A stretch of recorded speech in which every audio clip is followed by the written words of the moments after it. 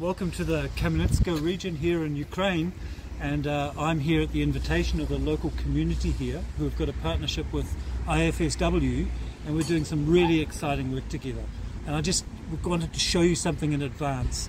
In a couple of days' time we're going to be launching a social supermarket, a place with a social exchange where people can use their community work in order to swap them for points to buy products.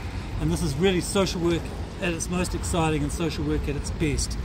We're in an environment where there are many displaced people who have come from the front line, and the economy is broken down, and this is a community taking ownership of their own economy and their own situation, supported by social workers.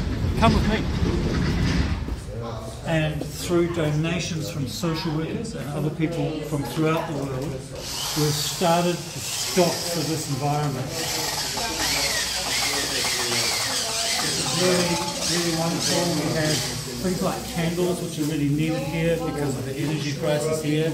You wouldn't believe the inflation challenges they have in Ukraine, and whether there's going to be energy or not tonight, we don't know. And a range of products that people need: oils, milks, candy for children, because there's so many children here that need some candy right now. And then right through to canned foods, oils again, pastas, flours, rice, tomato sauces, canned vegetables.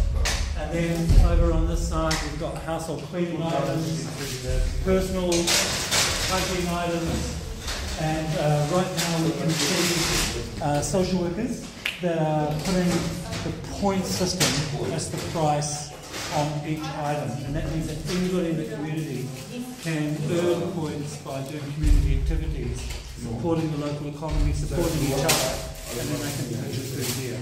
It's a really amazing innovation. Looking forward to sharing more of it with you over the next few days.